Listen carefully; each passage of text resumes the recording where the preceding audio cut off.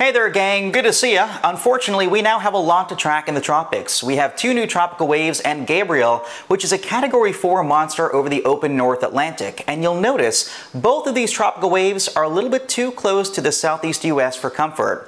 Let's break it all down. Models are a little bit more bullish on development odds for both of these systems. We have two in close proximity, southeast of the Bahamas, near the Lesser Antilles, the Windward Islands, and eventually off to the east in the Central Atlantic as well. But both are drifting northwest, and you might think the one to the right is going out to sea, and the one to the left, the west, is more potentially impactful. Right? Not necessarily. Here's the thing. The Google DeepMind artificial intelligence weather model is doing something weird and bringing both of these systems farther west and closer to the US and potentially the Caribbean. The European model is also doing something really weird and kind of flinging one of these tropical waves and eventually tropical storms in our direction. Whereas the American GFS model, which is a dynamical model, not an AI model, never really develops the western wave and flings the eastern one out to sea.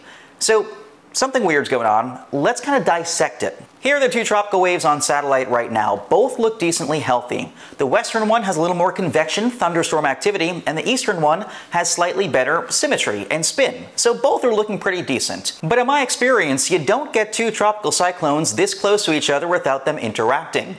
That interaction is called the Fujiwara effect, and essentially, they might kind of dance around each other in a counterclockwise fashion. That might push the western one farther south, causing it to eventually come closer to us, or it might cause the eastern one to fling sort of northwestwards a little bit, also potentially bringing it closer. That's TBD.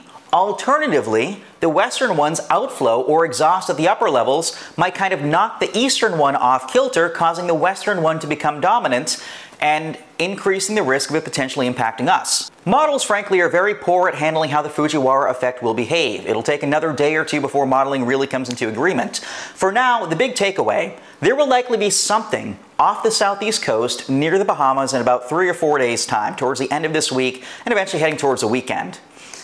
That something is worth paying attention to. The reason being, we simultaneously will have an upper level low, pocket of cold air, low pressure and spin, nestled in a jet stream dip over the United States. And as this thing propagates across the lower 48, it might eventually start to tug on whatever tropical system develops and pull it northwest closer to the coast. So for now, if I've highlighted you in the yellow, all I want is for you to be aware. Don't go out and buy your bread and milk. I mean, heck, you can stock up on wine and Oreos because those are good year-round. But I just want you to be paying somewhat attention and know that in the coming days, it's probably prudent to check back for updates. Meanwhile, I'd also like to talk about Gabrielle over the Atlantic waters east of Bermuda. Went from a Category 1 to a Category 4 in 18 hours. It rapidly intensified, even faster and beyond our expectations, and now has winds around 140 miles per hour. If we take a look at visible satellite, however, you notice the outflow, the high wispy exhaust, the cirrus clouds, are mainly pushing to the east of the system. There's not much exhaust to the west. That lack of symmetry is because the upper level winds are blowing west to east, and they're becoming a little bit stronger, which I think will start to knock Gabrielle off kilter in the coming hours and sort of hasten its weakening process. So it's basically peaking now, and it will weaken beginning tonight. But the broader picture over the open North Atlantic shows two things. Obviously there's Gabrielle, but then look at that mid-latitude low, that non-tropical system off to the north.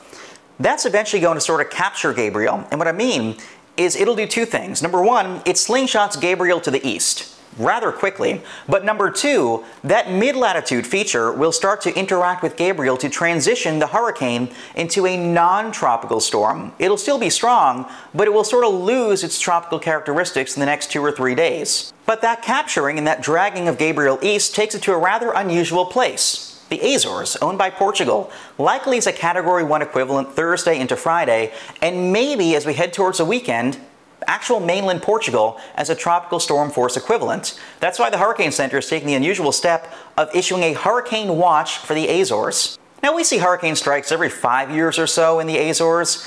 Ponta Delgada got hit by a Category 2 in 1926.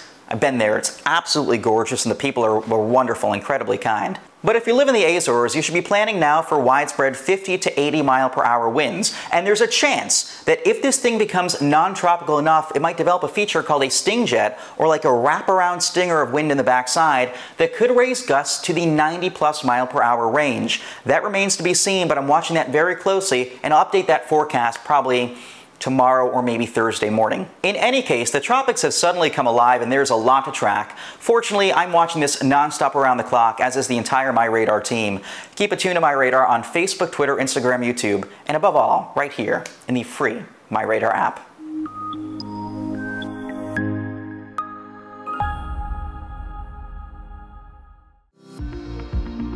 Follow MyRadar on social media: Facebook, Twitter, Instagram, and YouTube. Download MyRadar on iOS, Android, Amazon Alexa, and Windows.